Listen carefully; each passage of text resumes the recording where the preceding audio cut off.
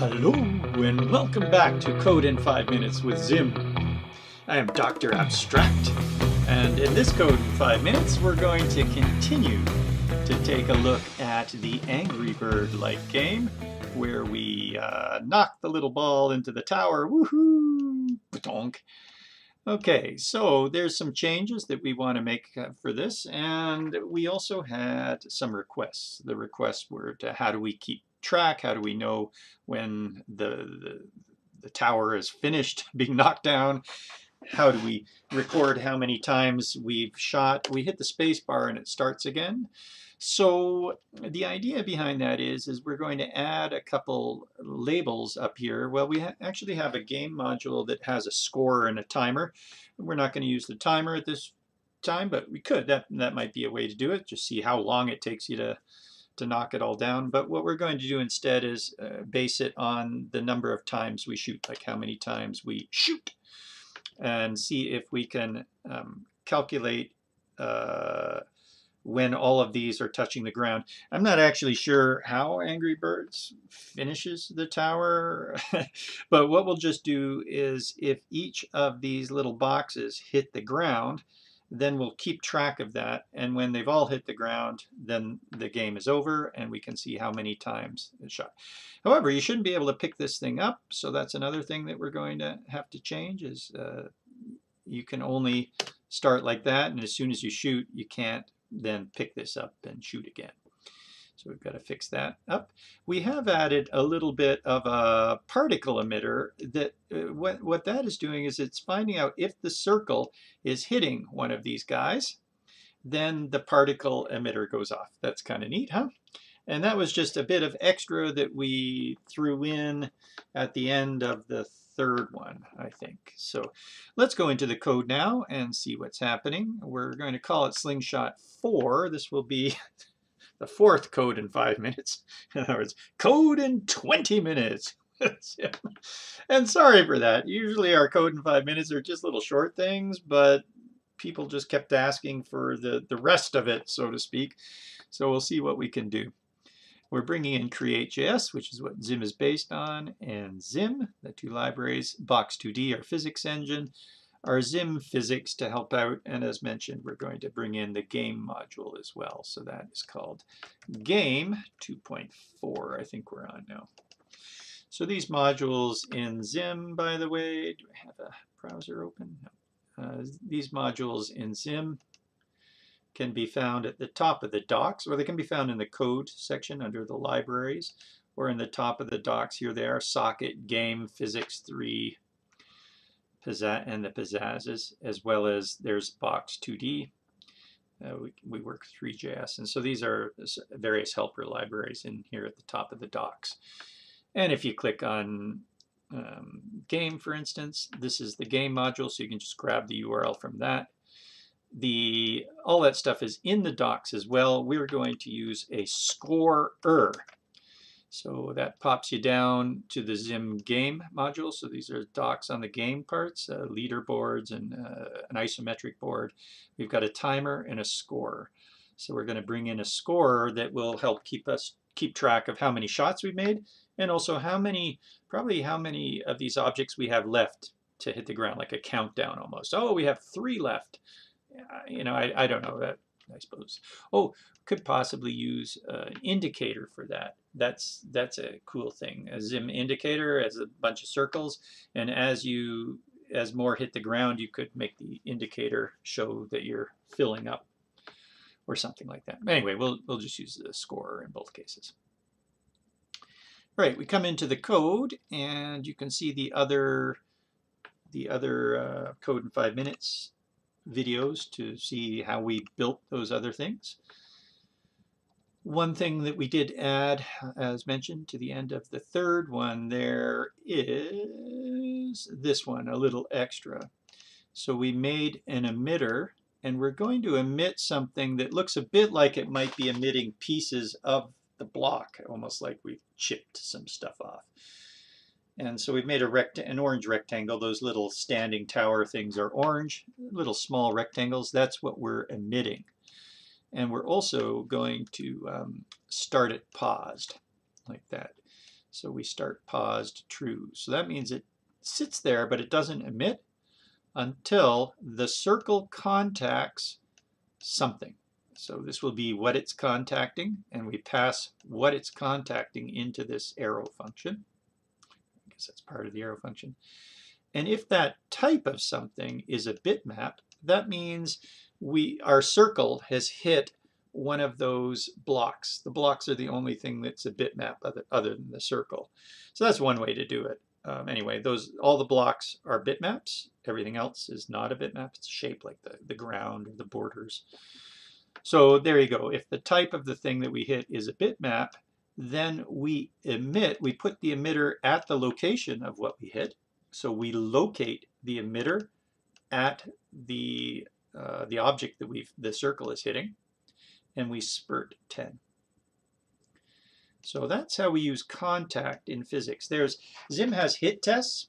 Hit tests are a method to find out if two things are hitting, but this is the physics world, and Box2D comes with a contact, and we've wrapped that contact to make it a little bit easier for us. So this is ZIM's version of that contact, so you should use contact, not the ZIM hit tests.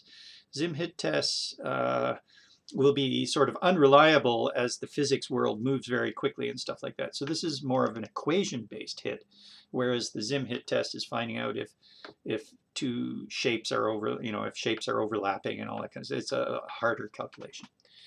So definitely we want to use contact. And indeed, this is how we can figure out how many of those shapes are on the ground.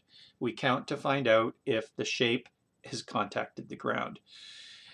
It may not be totally perfect. It is possible that the shape could bounce off the ground and come back up on top of another shape, but it's a little bit rarer in the way that we have those are pretty big shapes. I don't think they'll do that.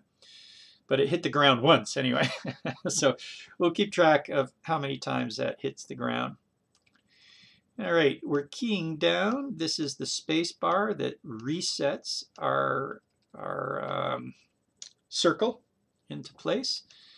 And at that point, we set the dynamic to false so that it just kind of hangs up there as well.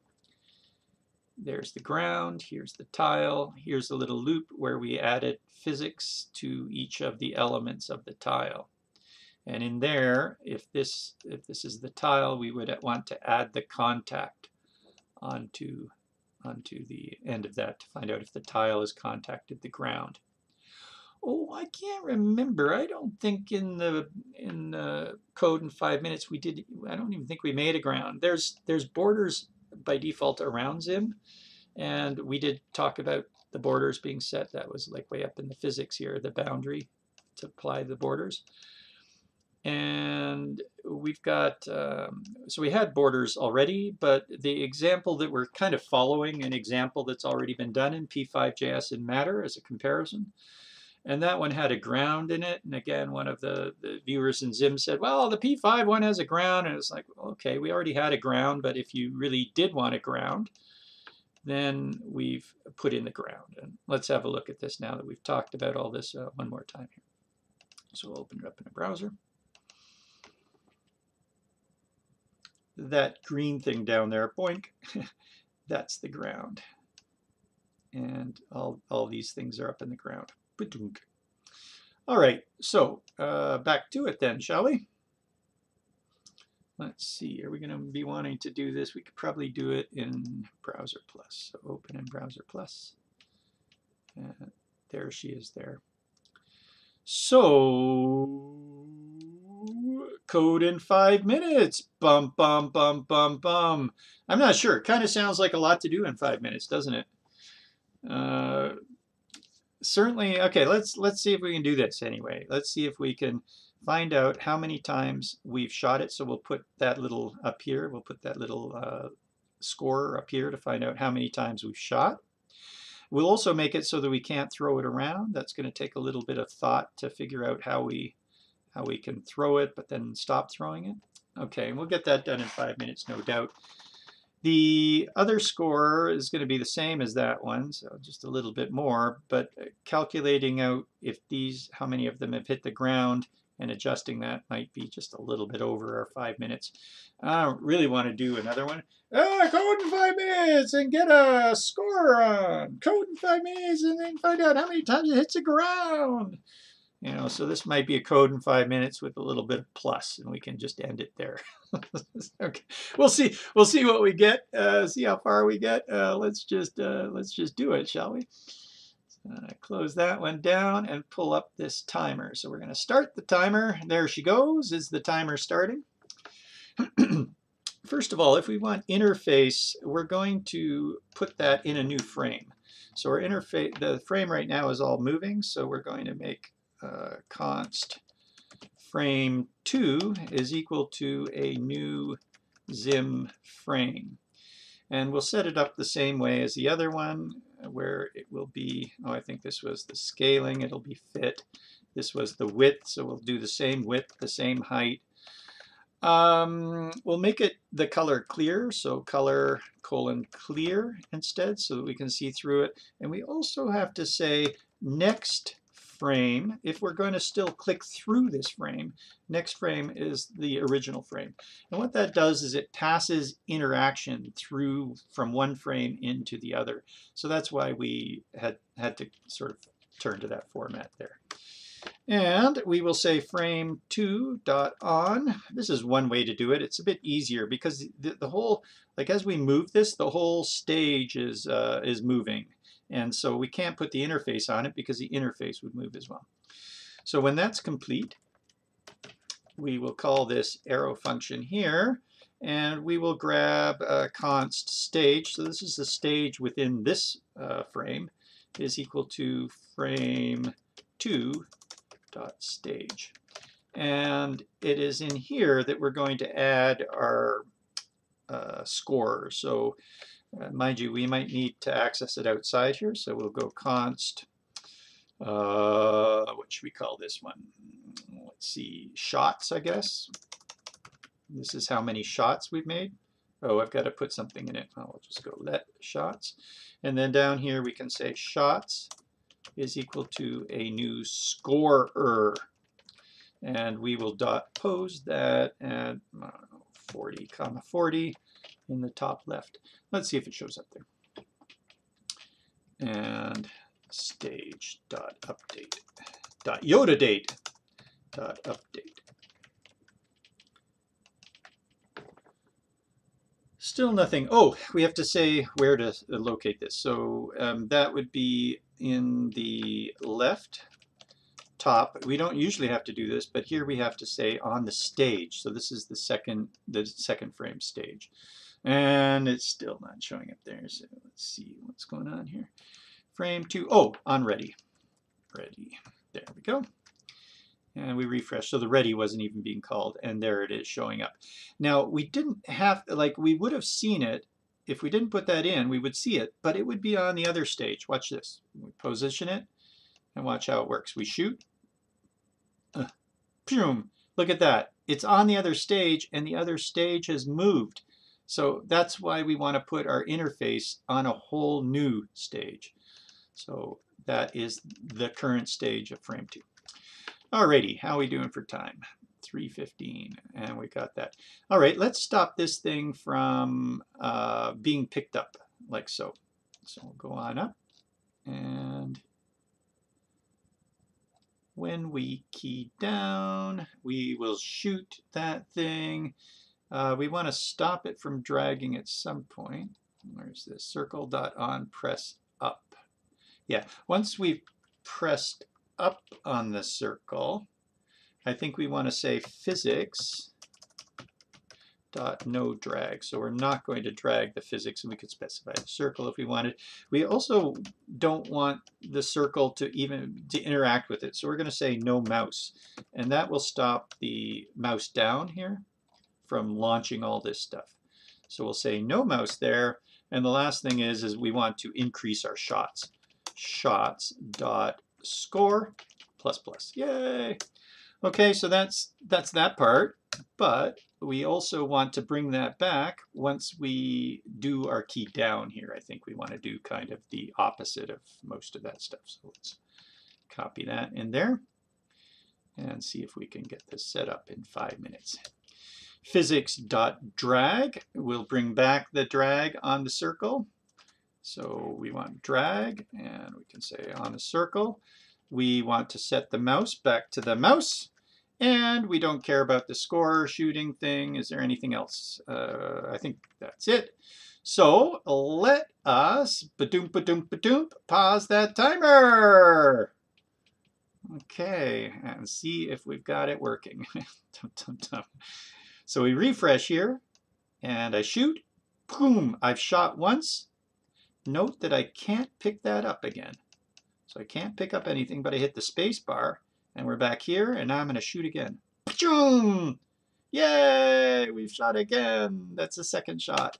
And now, boom! Third shot. We've almost got them down, but unfortunately, we don't know how many we need to shoot down. But I can't pick that up anymore. Here's another shot. So we've got more of a game going on. Oh, almost. There is potentially, yay, I think we did it. I think we did it. Woohoo. But we don't know for sure. We'll just roll over. Yes, we did do it in 7 shots or even 6 shots. But we didn't calculate if they've hit the ground or not. So we did pretty well. We got that in there in a new frame. And it is indeed a game. We just have to look at it and say, okay, did we do it or not? In this case, we do it. We might want a reset as well. So we've paused the timer. We got a score. The request was, how do we do things like scores? We've also seen a little bit about contact as well, which was handy. So we've seen some of the things that was made in 5 minutes. Let's just add the few more. I don't know, do we have to, I could start the timer again and see if we could do the rest of it in 5 minutes. I think we probably do. Do you want to? Double 5 minutes? All in the same code in 5 minutes? This is more like an Explorer. Zim Explorer is a long thing where we spend some time on it. But yeah, okay, whatever. We'll reset the timer and see if we can do the rest in 5 minutes. How about that? So a reset of the timer. Reset. And let's see, do I have to resume or reset? I can't seem to refresh this thing. There we go. Stop the timer and let's refresh. Start. Okay, so do we have our timer back? Yeah, 2 seconds. Can we do it in 5 more minutes? So without giggling, maybe. What are we going to call, how many are left? So this is how many are left. And we'll copy the shots and call this left. We'll position this at 40-40 from the right-hand side. We might want to make it a background color of something else, background color of yellow, for instance. And we also want to start it at a certain value. So that is the score. We'll start the score at 8 because there's 10 of these things, but 2 of them are already touching the ground. So we're going to start the score at 8, and let's have a look. There it is, starting at 8. It didn't go background color of yellow. Color, there we are. So background color, there it is, yellow. We've got 8 more to go because 2 of them are already touching the ground. Got that? That's no big deal. Now where do we want to put that contact? Right in here. Dot contact, like so. And this calls an arrow function. And inside the arrow function, we have the object that got contacted. Which, what shall we call that one? This is the little tile things that we're hitting. So I don't know, we'll just call it OBJ, maybe OBJ. And then inside here, we want to find out if the, first of all, if this tile that's hitting, so if the tile dot counted, if the tile's counted already, or the object that it's hitting is not the ground. If object dot ground, not the ground. So we're basically trying to say, hey, if we've already counted it or the object's not the ground, return. So don't bother giving me a score. Return. But now we have to fix up some things, don't we? First of all, we have to say to the ground, ground.ground is equal to true. So this is a custom property, a custom ground property that we're setting on the ground to say true. Actually, we could just say if object is not equal to the ground. That would make sense too. Not equal to the ground. That's better. Do you like that better? We don't have to bother with that. And then if tile counted, how do we know the tile's counted? Well, we would put a tile. If it's in here and we're counting it, we would then say tile.counted equals true. Isn't that amazing? So there we are saying this one's already been counted. We had to take matters into our own hands. If we could spell true. And that's great. Do you see anything else that we need in there? Oh, we have to change the score. So if it is contacting the ground, we want to remove one from the score. So that would be scorer, which was what? Left, I think. Left dot score minus minus. That removes one from the score. I don't know. I don't think we need a stage dot update. Oh, we might, because it's in the other stage. So it's in frame 2's dot stage dot update. I doubt we'll need that, but anyway, there it is in case we do. And let's have a look. We shoot. None of them fell. So we shoot again. Ah! Hey, look at that. And look, there's 4 left. I can't see them, but I bet you there are 4 left. Yeah, there's 4 left. Super. So now what we need is some sort of reset if the number is bigger. And that might look like this. If left.score is double equal to 0, then we want to do start over again. And that would be new pane. We would show in pane, we would go const pane is equal to a new pane. And in here we would have text that would say something like again. Again, and we don't have all that long. And we would dot show this.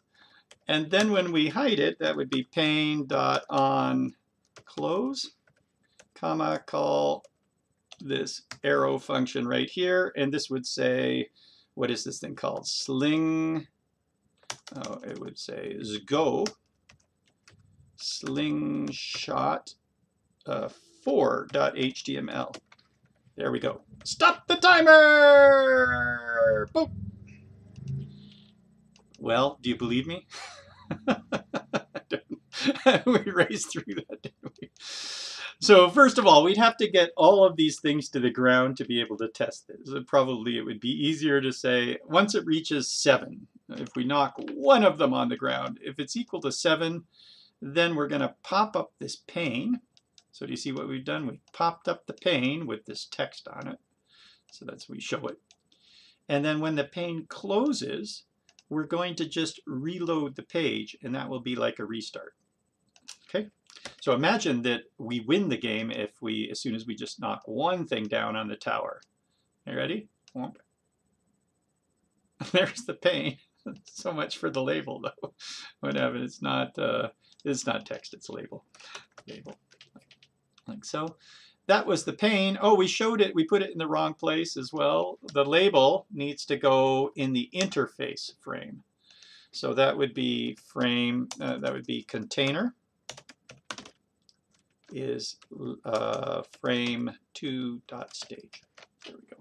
So frame 2's.stage is the container for our pane. And let's isn't that lovely? With a comma in there. There we go. I'm sure we would have made that another 5. Hello, refresh. Hey, wait a second. New pane, squiggly, frame container. Oh, no, semicolon there. Oh, the old double error. Okay, are you ready? Now, as soon as one of those things hits the ground, we're going to see our win pane. There it is. And it says again. And we go, okay. Ah, look, and it's all reset for us. Again. We should wait, though, shouldn't we? I think it's popping up too quickly.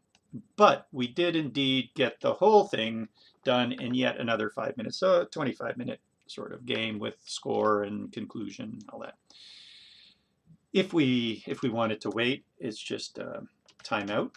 A timeout isn't, and we can maybe wait 2 seconds and call this arrow function. Inside the arrow function, we would do this stuff, I guess all of this stuff. So wait 2 seconds and then show the pane. You ready? Refresh, And we're not at the end of the game, although we will play the game. It waited 2 seconds, and then it says again, and we go, okay. And there she be. All right, let's play it for real. Let's see what this game is like. We will go to, if it's equal to 0, then. And wow, how about that? Did you catch that? I know we went fast through it, but what do you think? And are you ready for our full game? Although we didn't do an intro. We could have done a paying intro saying, hey, please start our game. So we pick up the guy and we shoot. Where should we shoot this tower to get the most? Probably right in the middle, huh? Is this pulling far enough back for us? that was pretty lame for our first shot. Let me just see if we can adjust that a touch. Circle. Center reg 350. Maybe it's far enough. 400. Well, okay. I think we're good. All right, so we refresh here. Shoot! Oh, yes! It looks pretty good. We've got 4 left. 1, 2, 3, and there's 4. And I hit the space bar. Oh, I just slid them along. It looks like that one of them, though, went. And we've got 2 left. Dum, dum, dum. Oh, still 2 left. 4 shots. 1 left. Bum, bum, bum, bum, bum. Bummer. Well, it's on the way anyway. Yeah, we did it again. Nice. And we say, okay, 7 shots. Yay! There's a ZIM leaderboard, by the way, a leaderboard in the game board. You could do a leaderboard to keep track of that. That's all hooked up for you. Very nice. This has been, ladies and gentlemen, a code in 5 minutes with ZIM, except it was more like a code in 25 minutes with ZIM. At least it had the word 5 in there. I'm Dr. Abstract. Have a great day. Thanks again for the original posters of this. Ciao. Come visit us.